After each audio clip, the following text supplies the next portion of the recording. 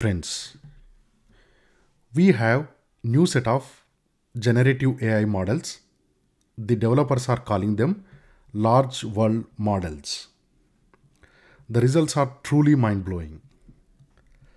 These three lines capture what the authors are trying to do. So these models, those are general purpose, and most importantly, they have large context and they are multimodal. So earlier this week, Google released new set of Gemini models which has context length of 1 million tokens, right? Now we have open source models which also have context length of 1 million. Now, similar to the previous generative AI models, these are also autoregressive, meaning they generate one token at a time, and they use the generated token as an input in the next iteration to generate a new token. Okay. Now, these models are trained on large data sets of diverse long videos. These videos are up to an hour. They have used a new technique called ring attention. The important thing is these are multimodal models and they work with the language, image and text in both understanding and generation. Okay. I tried to run the code on Google Colab, but I ran into some source code errors. But today we will see the results provided by the developers. Okay. So here they talked about the data set used for training, but let's look into the results, which is more interesting for us. Now, the first result is truly mind-blowing. So here we have the model performance between 0 to 1. Obviously, the higher the score, the better it is. Now on x-axis, we have the context length starting with, let's say, 1000 tokens all the way up to 1 million tokens. And then on y-axis, we have the depth percent. What it is, so when we provide a context to a generative AI model, and then we ask a question, typically we have the answer to the question somewhere in the context, right? It could be at the beginning of the context, somewhere in the middle of the context, or end of the context, right? If the relevant information needed to answer the question is at the very beginning of the document, that means the depth percentage is at the beginning, right? If the answer to the question is at the very end of the context, that means the depth percentage is higher and closer to 100%. Okay. So typically when we have a small context length, no matter where the relevant information is to answer the question, the previous generative AI models, they are able to find the relevant context and answer the question correctly, right? So for the smaller context length, majority of the models, they give high accurate results, right? So the accuracy here, the green color indicate the best performance, right? So this is not surprising, but the real surprising is in this region. Typically what happens is, as the context length increases, the generative models are able to perform well only if the answer to the question is either at the beginning of the context or at the end of the context.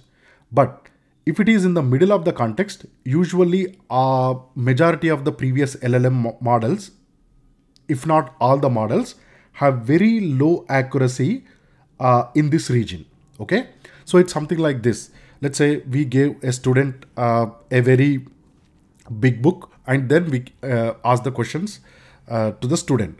Now, if we ask the questions which are relevant to the beginning of the pages, like this region, the student able to answer correctly. So let's think of it like the student at the beginning studied with high concentration.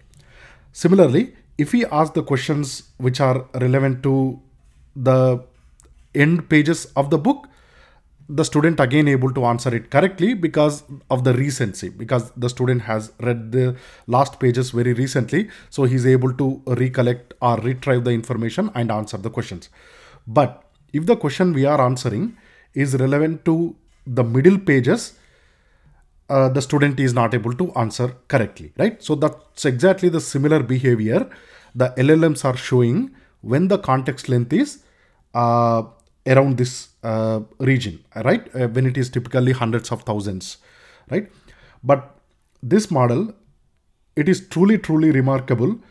No matter what the context length is, even if the context length is 1 million, no matter where in the context length the answer to the question is, the models are able to retrieve the relevant information even from the middle of this 1 million tokens and generate the correct response. Okay, so the green region around this area is truly mind-blowing, right?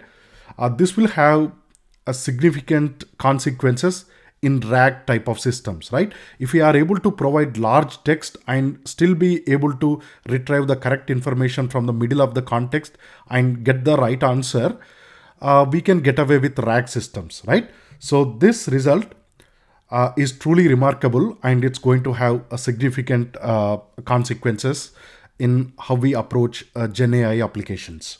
Okay, so that's the first result. And in the second result, interestingly, what the authors did is they put together 500 different video clips to make an hour-long video, right? So it's a now hour-long video, which is really long because the current Gen AI model, they either process typically few seconds to up to 1 minute video, or they generate few seconds to 1 minute video. But here what we are doing is we are providing an hour video as an input. That too, that video is created using 500 different clips, right? So the context length is really large. And then the authors ask some questions. So here we have the three state-of-the-art models: GPT-4 Vision, Gemini 4 Vision, and Video Lava, right? Now, when they ask questions like this, what vehicle was the person dressed in T-Rex costume riding? The current state-of-the-art model, either they are unable to provide any answer, like here, I am sorry, I cannot provide assistant with that request, or they have provided these incorrect results. Now here the authors claim we still need to test if these results are really generalizable or may work well only on these maybe carefully chosen videos. The jury is still out there, but at least on the text test the authors conducted, this large world models, they have answered it correctly. Okay, here we have another question. I won't read it, but again here they are saying the current state-of-the-art models are unable to answer, but their own model is able to answer correctly. Okay, so to quickly summarize this second use case, the author simply compiled an hour-long video by making use of 500 different video clips from YouTube, right? And they provided this 1 hour video as an input to this large world model and then asked certain questions. The three state-of-the-art models are unable to provide the correct answers, whereas their own model is giving the right answers. Now, the third test, interacting with images. So here we have an image. Then the user asked, if you were a photographer looking to capture this location essence, what time of the day would you choose? And give the reasons. Again, I'm not going to read this text, but it gave the right answer, which is the sunset, to capture the essence of this picture. And it also provide the right reasons why it would choose the sunset. Okay, the second test, so they have provided this image as an input and asked the model what are the different ways different users can interpret. Here it has provided two interpretation. So the first one is commentary on the limitations of human understanding, which is looking reasonably correct. And the second one, it's a deeper connection and understanding between human and animals, which is a right representation of some humans, how they perceive this image. Okay, so that's also great. And the final test, generating videos from text prompt. Okay, now the authors haven't provided these generated videos, they only provided the screenshot. But here, as we can see, a simple text prompt, fireworks exploding in the sky. So the screenshots from the image, they are looking quite right. Another one, waves crashing against the shore. These images are also looking quite good. Okay, so as I mentioned, I try to run the code. So the developers, they have provided all the instructions, how to install and how to run these models. On Google Colab, I was able to install the library, but when I ran, I am running into this source code error issues. So maybe in the next couple of days, if I able to run the code correctly, so I will show you the results live. But as I mentioned, among all these, this result is truly remarkable, that able to achieve high accuracy in this region, going to have significant impact on text-based generative AI applications.